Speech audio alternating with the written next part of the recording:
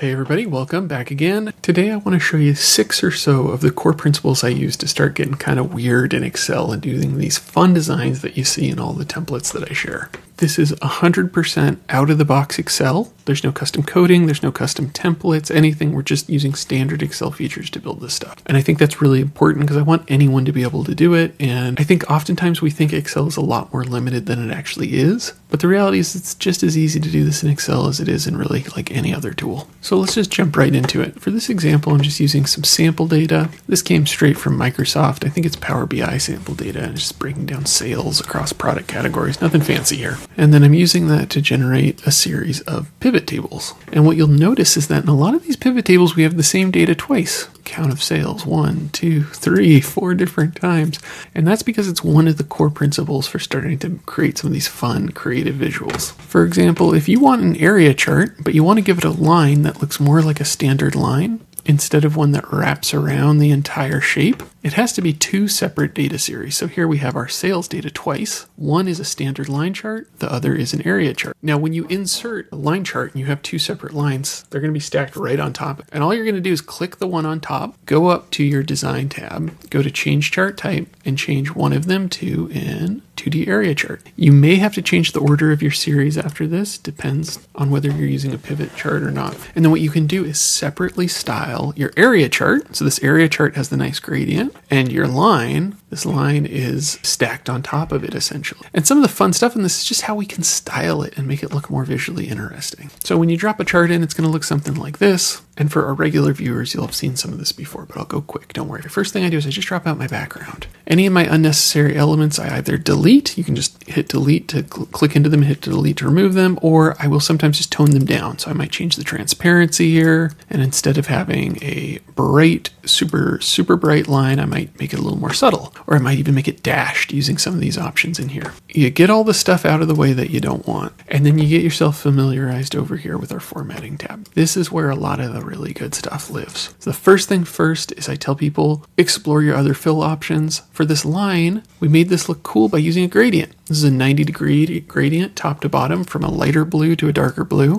and it really adds visual interest. It makes a big difference. Getting good at using gradients can be a little tricky, but the number one tip, I give this to everyone, is keep it subtle. Go from a light blue to a slightly darker blue, or from a light blue to a light green. Don't go from a blue to a bright red or something like that. Keep it subtle at first. And to dial it in, play with your transparency wheel down here and your brightness wheel. And if you play with both of those on either side of your gradient, you should be able to get it looking good. I've also used a smooth line here. I don't suggest you use smooth lines, but people love them for some reason. They just can be a little misleading. They make your data look like it has more granularity than it actually does. But you have the option, and the cool thing here is what lives under this tab here. We have the option for shadows and glows and soft edges and 3D formatting. And we're going to be using a lot of that to create some of these visual effects. In this case, we've given our line a glow in a light blue, about 17-point size and about 78-80% transparency. And we have this cool neon line. And it's the kind of thing somebody would never guess was made in Excel if they saw this. And it's just because we never think to look into these sections and learn how to customize things using these features. And that's really the first step in all of this, is just getting familiarized with the options you have available to you, because most people don't even know they're there. With charts, this is a big one. In the Add Chart Element tab, go through these different options and explore what's there, because we have great options in here for adding in features you might not have known were available for your charts. Then for each element of your chart, you can right click it and go into the Format Data Series option and look at what your customization options are in here. So one of them is fills. Now, we talked a little bit about using gradient fills before, but what if we use an image fill? That's what we've done here to create this cool column effect. I used another tool over here to just do a little design for this to use as our bar fill. And then I have designed another separate little rectangle for our marker. That's what we've used in this chart. And we've created this cool effect. So what this essentially was when I first created it was this, a bar chart and a line chart. But using those principles we talked about, I hid the line,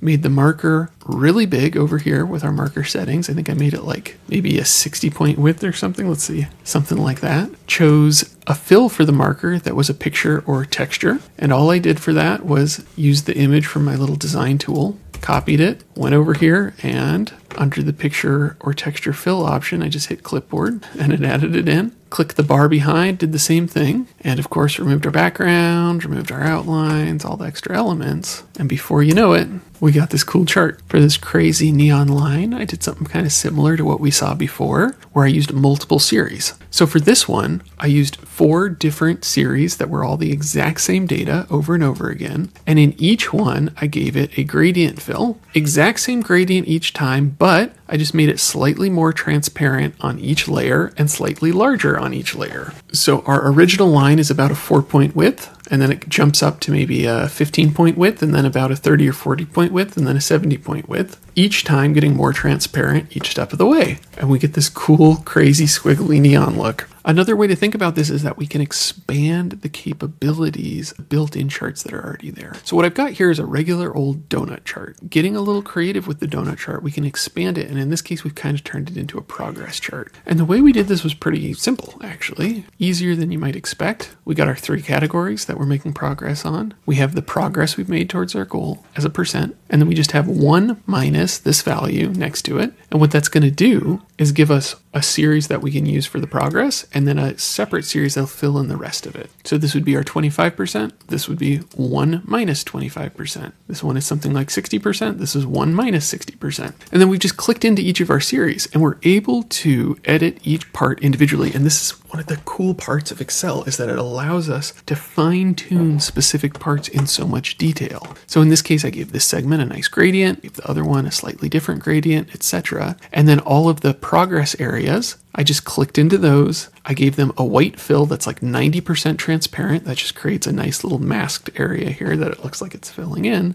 And I gave the whole thing a border outline that matches our background color. And I gave the whole thing a nice little glow just to make it look fancy. Why not? You put all that together, you get a progress chart. And now there are a million ways you can reuse the charts you have to essentially create new chart types that might not have been there in the first place. I've got a bunch of other videos that go into all of these different options, but there really are a lot of them. And if you just get a little creative with it, you can do some pretty cool stuff this way. The other element to all of this outside of your charts is just getting familiarized with all of the other design options in here. So if we go to our Insert tab, this area is our best friend. It's where we find shapes. These can make a huge difference in your designs. You can add in imagery. That's another thing that can make a huge difference. Icons, 3D models, all the stuff's available. So when we start combining these things, you can create these really, really cool effects that you wouldn't otherwise be able to create, right? This is just a rounded rectangle. We give it a little outline in a light blue. We give it a little glow, made the fill color match our background. We got this cool little glowy bounding box. Or this little separator is just a rectangle, no outline, and a gradient going from like a light blue to our background color to create this little glowy separator in between. There's a million ways you can use this, right? But I think the idea is just getting familiarized with the fact that this stuff is all there and then starting to play with it and starting to experiment with it. And a really good way to do this is using the PowerPoint method. I've talked about this a lot, but all of the interface for controlling this stuff works the same as PowerPoint, and it's totally interoperable with PowerPoint. So you can copy paste your PowerPoint elements in here and start playing with them and adjusting them. And it's the exact same controls. It all works the exact same way. And that can open up a lot of possibilities for people. So just try it out, see what you can do, have fun with it. And you'd be really surprised at how capable Excel is at enabling us to do this kind of stuff. Like, you can create some really neat things with it. Anyway, hope that helps everybody. Thanks so much.